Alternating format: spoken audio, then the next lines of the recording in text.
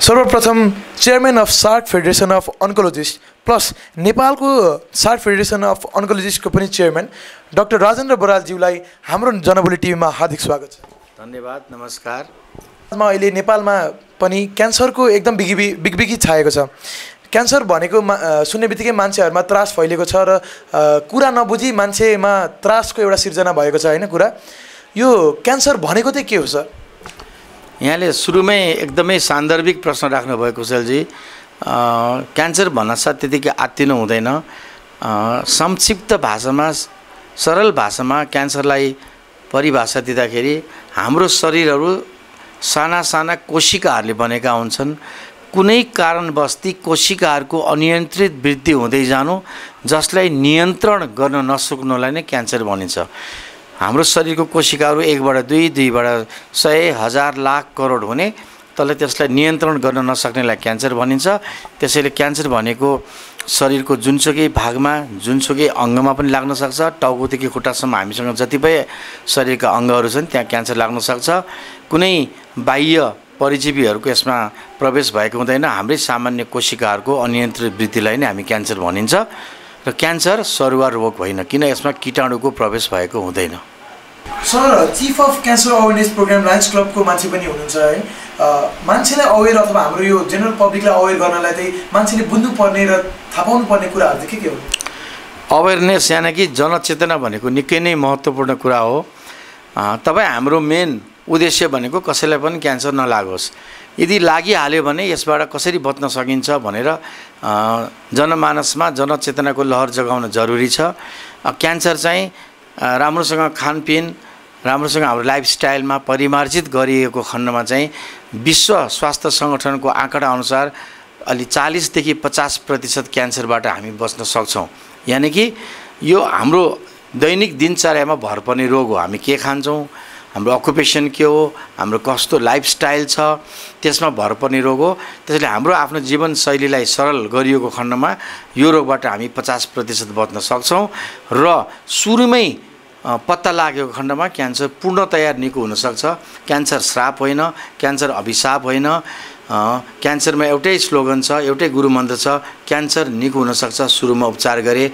त्यसैले अवेरनेसको माध्यमबाट सुरुकै अवस्थामा फर्स्ट स्टेज यानि कि सेकेन्ड स्टेजसम्म पनि पत्ता लागेको खण्डमा यो अरू रोग जस्तै सामान्य रूपमा निको हुने रोग हो। यो क्यान्सरका लक्षणहरू चाहिँ के हुन्?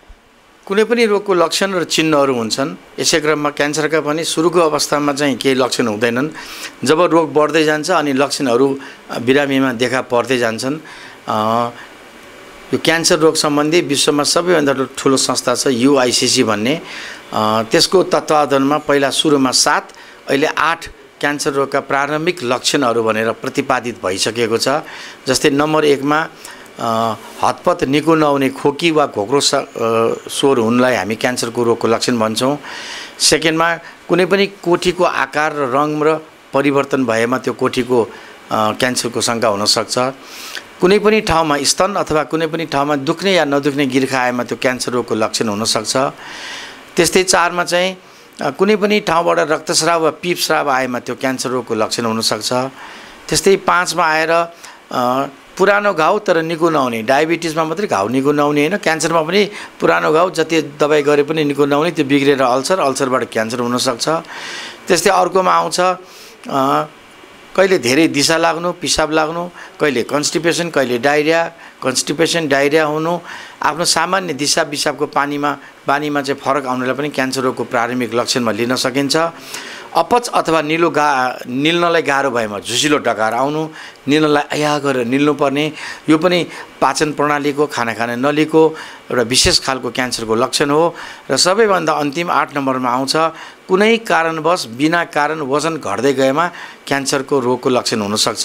यानि कि क्यान्सर हुन लागेको खण्डमा अलि खान मन नलाग्नु, सुरुमा अलि विकनेस जस्तो हुनु, लिथार्जी हुनु र पछि गएर वजन चाहिँ क्रमबद्ध रूपमा घट्दै गएको खण्डमा यो क्यान्सर रोगका प्रारम्भिक लक्षणहरू हुन्। यी लक्षणहरू 3-4 हप्तामा पनि निको नभएको खण्डमा, नहराएको खण्डमा चाहिँ हामीले क्यान्सर रोग हो कि भनेर सम्बन्धित जाँच पडताल चाहिँ गर्नु अपरिहार्य छ।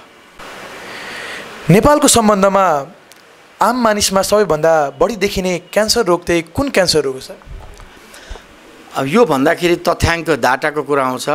नेपालमा आधिकारिक डाटाको सन्दर्भमा डाटा दुई खालको हुन्छ। एउटा हस्पिटल बेस्ड डाटा, अस्पतालबाट प्रतिपादित डाटा, एउटा चाहिँ पपुलेसन बेस्ड डाटा।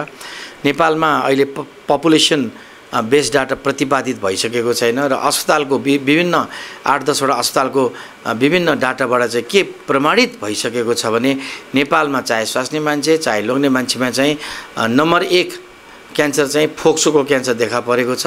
कारण सुर्तीजन्य पदार्थको प्रयोग नै हो। र दोस्रो क्यान्सरमा चाहिँ ठाउँ अनुसारको चाहिँ यसको प्रकोप फरक छ। जस्तै भक्तपुर क्यान्सर अस्पतालमा पाचन प्रणालीको क्यान्सर धेरै छ भने भरतपुर स्थित बीपी कोइराला मेमोरियल क्यान्सर अस्पतालमा त्यो तराई भेग भएकोले त्यहाँ खुब मुखबाट खैनी, चुरोट, जर्दा, पानको सेवन भएकोले मुखको क्यान्सरको प्रकोप धेरै छ। तर स्वास्नी मान्छेको सन्दर्भमा अहिलेसम्ममा चाहिँ नम्बर 1 मा चाहिँ पाठेघरको मुखको क्यान्सर छ र दोस्रोमा चाहिँ स्तन क्यान्सर छ। तर जुन रूपमा भर्खरका नवयुवतीहरूलाई स्तन क्यान्सरको प्रकोप बढेको छ, भविष्यमा गएर चाहिँ स्तन क्यान्सरले पाठेघरको मुखको क्यान्सरलाई ओछेन नम्बर 1 क्यान्सर हुन सक्ने कुरामा कुनै हामीलाई दुई मत छैन। डाक्टर साहब, क्यान्सर केबाट हुन्छ र एउटा आम मानिसले आफ्नो दिनचर्यामा के बदलाव ल्याएमा क्यान्सरबाट बच्न सकिन्छ? यो धेरै नै सान्दर्भिक प्रश्न हो कुशलजी। मुख्य कुरा चाहिँ यही चीजको सहयोगले, यही चीजको प्रयोगले, यही चीज गर्नाले चाहिँ क्यान्सर हुन्छ भनेर ठोक्वाका साथ भन्न सक्ने अवस्था चाहिँ छैन। तर जुन चीजको सेवनले, जुन चीजको प्रयोगले हामीलाई क्यान्सर हुन सक्छ त्यसलाई हामी क्यान्सरको कारक तत्त्व, नेपालीमा र अङ्ग्रेजीमा कार्सिनोजेनिक सब्सटेन्स भन्छौँ। ती कारक तत्त्वमा 1 नम्बरमा आउँदछ सुर्तीजन्य पदार्थ। सुर्तीजन्य पदार्थ भन्नाले चुरोट मात्रै आउँदैन, धुवाको रूपमा बिडी, अब यस्तो हुक्काहरू, सिगार, पाइप आउँछन् भने मुखमा खैनी च्यापेर यो सुर्ती, गुटखा, पानहरूको पनि सेवनले चाहिँ हामीलाई क्यान्सर हुने सम्भावना प्रबल छ। हरेक क्यान्सरको पहिलो कारक तत्त्व सुर्तीजन्य पदार्थ हो। त्यस्तै दोस्रोमा आउँछ मदिरा, पानहरू। यो ढुसी परेको खानेकुरा खाएको खण्डमा पनि हामीलाई क्यान्सर हुन सक्छ।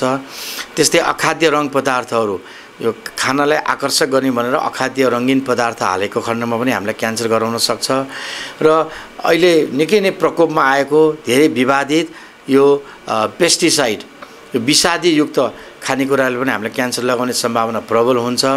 र अर्को चाहिँ केमिकल हालेको खानेकुराहरू। तपाईँ हाम्रो बुवाको पालमा ढिकीमा कुटेको धान खान्छौँ भने अहिले तपाईँ हामी दाल किन्न जाँदा पनि पालिस लगाएको टल्केको दाल किन्छौँ। त्यो पालिस भनेको केमिकल हो। त्यस्तै केमिकलले हामीलाई क्यान्सर गराउन सक्छ। अत्यधिक नुन खाएको खण्डमा पनि पाचन प्रणाली, गुद्वारको क्यान्सर हुन्छ भनेर प्रमाणित भइसकेको छ। सकभर हामी शाकाहारी बस्नु राम्रो हो। शाकाहारीले क्यान्सर मात्र होइन धेरै रोगलाई हामीले नियन्त्रण गर्न सक्छ। हामी शाकाहारी हुन सक्दैनौँ, मासु नै खानुपर्छ भने सेतो मासु खाएको राम्रो रातो मासु भन्दा। सेतो मासुमा चाहिँ कुखुरा र माछा आउँछन् भने रातो मासुमा खसी, राङ्गाहरू पर्दछन्।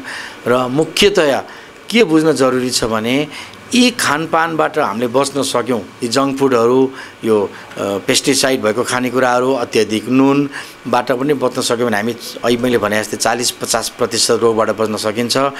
र कुनै क्यान्सर जेनेटिक हुन्छ, वंशानुगत हुन्छ। जस्तै स्वास्नी मान्छेमा लाग्ने स्तन क्यान्सर, डिम्बाशयको क्यान्सर चाहिँ 5 देखि 10% वंशानुगत हुन्छ। कुनै क्यान्सर रेडिएसनले गर्दा भएको हुन्छ। जस्तै यहाँले स्मरण होला दोस्रो विश्वयुद्धमा अमेरिकाले जापानमा बम हान्यो। बम भनेको रेडिएसन हो। त्यो बमको प्रकोपले अहिले पनि जापानमा भर्खरका बच्चाहरू चाहिँ क्यान्सर लागेर जन्मिरहेका अहिले पनि पाइन्छन्। त्यसले विकिरण, रेडिएसनले पनि क्यान्सर हुन सक्छ। जेनेटिक कुराहरू पनि छ यसमा। तर यसको मुख्य सूत्र भनेको 3टा सूत्र छ। यदि हामीले खानपानमा ध्यान दिने, पटक खाने, थोरै खाने, धेरै पटक खाने, नर्मली 5 पटक खाऊ भनेर विश्व स्वास्थ्य सङ्गठनले भन्दछ। थोरै खाने, पटक खाने, हेल्दी खाना खाने, वेटलाई घटाउने र नियमित व्यायाम गरेको खण्डमा हामी 50 देखि 60% क्यान्सरबाट बच्न सक्छौँ। जनमानिसमा क्यान्सर सर्न सक्छ भन्ने ठुलो एउटा भ्रम छाएको छ। के क्यान्सर साँच्चैले सर्छ? सुरुमा गाउँघरमा हामीले पनि सुन्ने गरेका थियौँ, कसैलाई गाली गर्नु पर्यो, शराब दिनु पर्यो भने तँलाई क्यान्सर लागोस् भनेर सरापेको पनि हामीले देखेका छौँ। सरापेर क्यान्सर लाग्ने पनि होइन। र क्यान्सर चाहिँ कुनै पनि व्यक्तिको क्यान्सर, जस्तोसुकै क्यान्सर होस्, जुनसुकै अवस्थाको क्यान्सर होस्, एउटा व्यक्तिबाट अर्को व्यक्तिमा कदापि सर्दैन। किनभने यो नन कम्युनिकेबल डिजिज हो, नसर्ने रोग हो।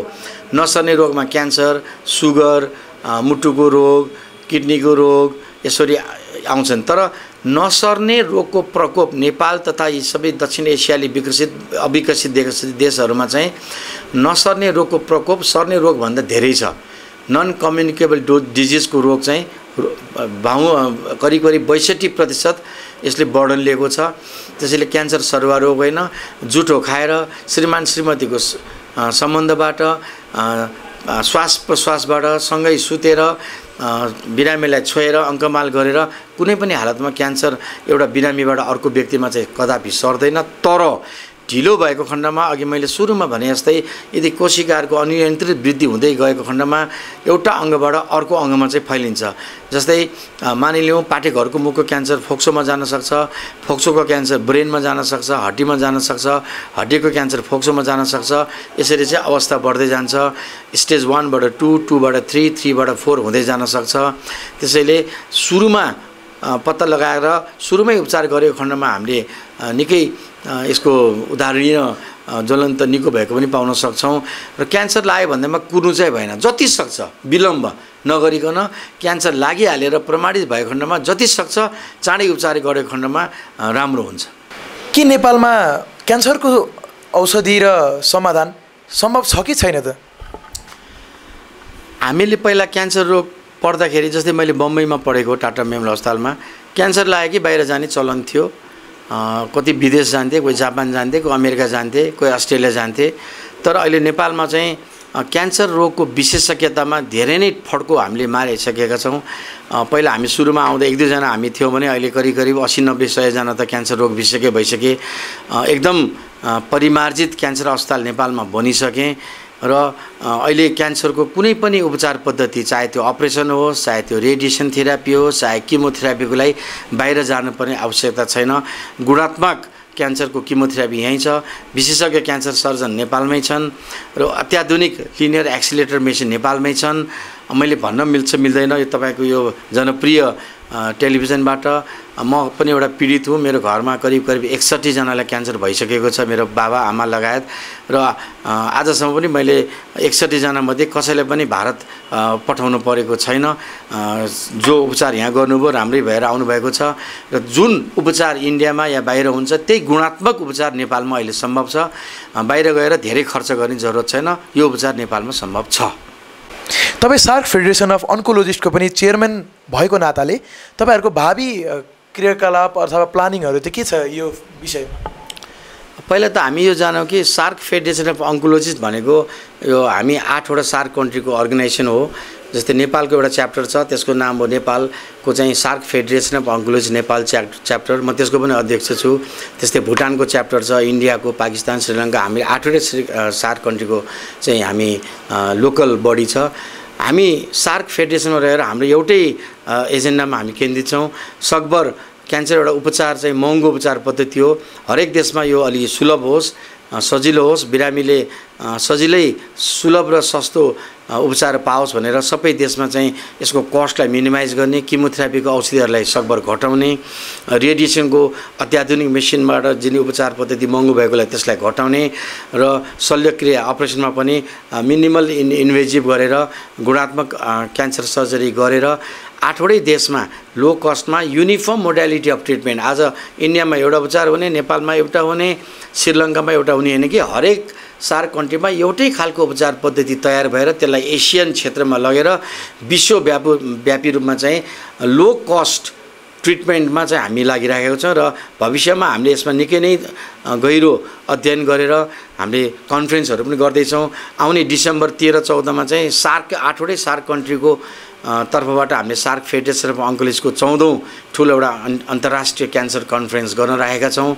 थिम दिएको छ cancer scenario in Nepal, where do you stand. र यसमा सार्क कन्ट्री बाहेक 10-15वटा अरू विदेशका क्यान्सर रोग विशेषज्ञहरू पनि आउँदैछन्। सबैजना बसेर चाहिँ कार्यपत्र प्रस्तुत गरेर सार्क कन्ट्री लगायत एसियाकै विभिन्न क्षेत्रहरूमा चाहिँ